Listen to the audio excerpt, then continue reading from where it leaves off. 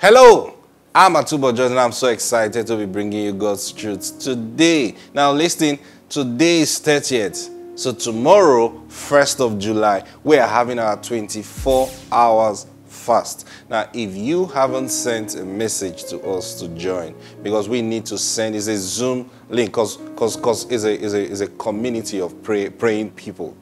Do you understand? So we need to meet. It's not, I don't just want to be praying and you're there, I don't see you. No, we want to hear ourselves. We want to see ourselves praying. Praise God. And it's such a blessing. I have gotten testimonies of people who say, look, I never thought I could fast for 24 hours. But time just went and I realized, come. I mean, praise God. We've heard testimony of people who couldn't even fast because of health reasons, but decided I'm going to do this and they got healed. Praise God. Listen, I want June to be a great month of blessing for you. So why don't you make the first day of the month holy by giving it wholly to the Lord. Praise God. And see what He's going to do to you in your life throughout the month. So listen, get ready, because tonight we are starting. Hallelujah. Oh, praise God. I'm so excited already concerning it. All right, let's go into our 1 Corinthians. We're in chapter 2. Yesterday we just did one verse. Praise God. Well, let's see how the Lord will help us today. So we're in verse 8. It said, which none of the princes of this world knew. For had they known it, they would not have crucified the Lord of glory. Had they known that firing you is going to launch you into your big plan, they would not have done it. Had they known that attacking you, attacking your education, attacking your business, attacking your life was what's going to make you discover God's purpose for your life, they would not have tried it. You see, so Satan always makes a mistake. I can simply tell you this. Wherever you see Satan striking, he's just making the biggest mistake. Because, see, it is his striking. Oh, you know, the Lord told me this several years ago. It so blessed me. He said, listen, you know, when you find people praying against their enemies, praying against the devil, every hole the devil have in my life, release it. Listen, in God's plan, oh, this blessed me so much. I wish you will catch it the way I caught it today, Lord. In God's purpose for your life, Satan has a role to play. And God's desire is that you let Satan play his role freely. You're like, what? Satan? Oh, yeah. Think about it. Look through scriptures. Wherever Satan attacked was what brought God's blessing out of it.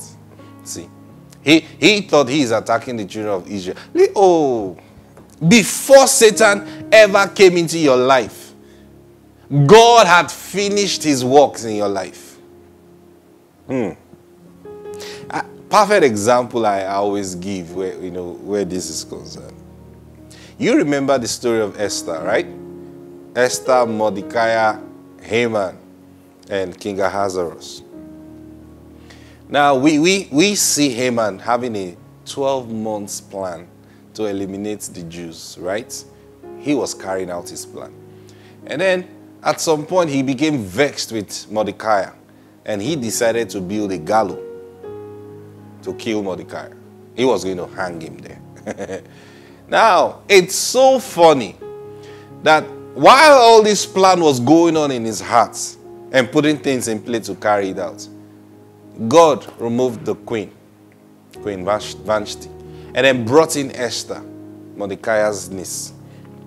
And then, the day, it's important to pray and to pray the wisdom of God. The day Haman was going to ask the king for the head of Mordecai, you see, because you know the story, go read the book of Esther. That very night, the king had a dream. And in that dream, and look at how events played out. Mordecai had saved the king's life in the past. And nothing was done to honor him. Nothing was done. No gift was given to him. Thank you wasn't even sent to him. And now imagine how it felt over back then. Can you imagine? The king didn't even say thank you. He didn't even acknowledge nothing. Well, I'll just see, in life, keep the best of attitude all the time. You don't know when your blessing is going to come. See? So he didn't receive any commendation from the king.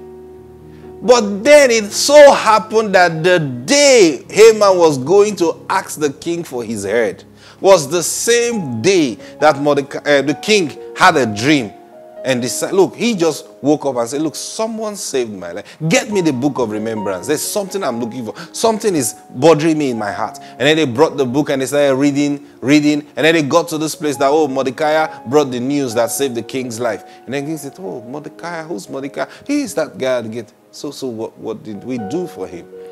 Nothing, sir. You mean someone saved my life and we didn't do anything to him? He said, nothing, sir. No. That's wrong. How could I have missed that? And guess what? Haman was in the king's court waiting for access to get to the king to ask for Mordecai's head. And the king asked the servant, who's in the courtyard? And he said, oh, Haman is, oh, good. Call him for me. Haman, oh, now I've gotten my time with the king. Praise God. And the king said, Haman, I'm thinking of honoring someone so special. You know, I'm just thinking, I've been thinking, I just don't know what to do. What do you think we should do to the guy that I want to honor? And Haman thought to himself, I have not seen anybody close to the king in these few years. I've not seen any new person spring up. Nobody has done something special in this palace that I'm the only one that the king, anytime I tell the king wisdom, the king he just, just like the don't leave me challenge. The king will, don't leave me, praise God. So, all right. So Haman thought he was the one. And he said, King, I think I have a suggestion. He said, go ahead. He said, okay, you do this and do this. Get the king's best chariot. Get a royal apparel to be put on him and all that. And when he finished, the king said, fine, Haman, I hope you took the note of everything you have said. Oh, king, is all written in my notes. Fine. Now, I want you to go out there and do everything you have said to Mordecai. Who? Mordecai. The same person I'm coming to ask for his head right now. I can just imagine the king say, and the king said, don't let anyone fail. And I can just imagine the king say, hey man, I heard you wanted to see me. What nothing, sir. We'll talk about it another time. Oh, Shalikoba. That's how God deals with your enemies. Praise God. See, now, that wasn't the end. He had to go do all that king said to Mordecai. And he was the one in front of the horse. Declaring, oh, this is what the king has decided to do to the one who he has decided to honor. And guess what? Then Esther brought up the news about Haman's plots to the king. And then the king said, what? Haman, you? And the king got so angry and stepped out. I just want you to follow the event. I love, each time I think about it, I just say, Lord, when I see this scripture, I just say, Lord, why won't men fear you? And then the king just stepped out. And he was so furious, he decided to step out. And when he stepped out, Haman went on his knees to beg the king. He just knelt before the queen and said, please save my life. And that very moment, the king opened the door and entered. Said, what? You're trying to harass me? Who gave him the thought that Naaman was trying to harass his wife? And the king just read that meaning to it, and that stuck. He said, you mean? No! The king didn't listen to him. And guess what? There was a servant there that day. And the servant just spoke up. And what did the servant say? Sir, Haman actually prepared a gallows where he wants to hang Mordecai. What? What are you saying? He said, okay, this is what you're going to do. Go hang him on that same gallows that he had made. So now I ask the question. When Haman was building that gallows, what was on God's mind? Don't you think from the whole beginning of the story, Haman was the target? Don't you think so? Don't you think God had thought of, okay, how, God holds meetings with angels and he does some plotting with the angels. And say, how? Oh, yes. Think about it. Do you remember when God wanted King Ahab to die? He had a meeting with the angels. He said, who will deceive Ahab to go to war so that he will go and die? So God must have, how do I get this Haman guy out of the way? And a beautiful, and guess the person that always brings that wonderful suggestions? The devil. Praise God. So it was the devil that plotted how Haman was going to die. And he delivered it. He put the thoughts in. Fear God, my friends. Fear him. Now to you, I say love God. Love the Lord. Why? He's got your best interest at heart. Didn't he say, if your ways please the Lord, he will cause even your enemies to be at peace? Do you know what that means? Do you know what God means when he says he will cause your enemies to be at peace with you? He used the word he will cause, meaning he will make it happen. See? He will make it. He didn't say he will make your enemies come and apologize to you. No, say he will cause them, meaning in that way that they are going against you, they will work out a blessing for you. And at the end of the day, they want to take the credit. It's me that brought that blessing. They wanted to destroy you, actually. But by the time God works out a blessing for you through it, and then actually, I had your good interest. Okay, thank you. That's why you shouldn't hate anybody. Because you don't know where your blessing is going to come from. Even from the one who's trying to point a gun at you.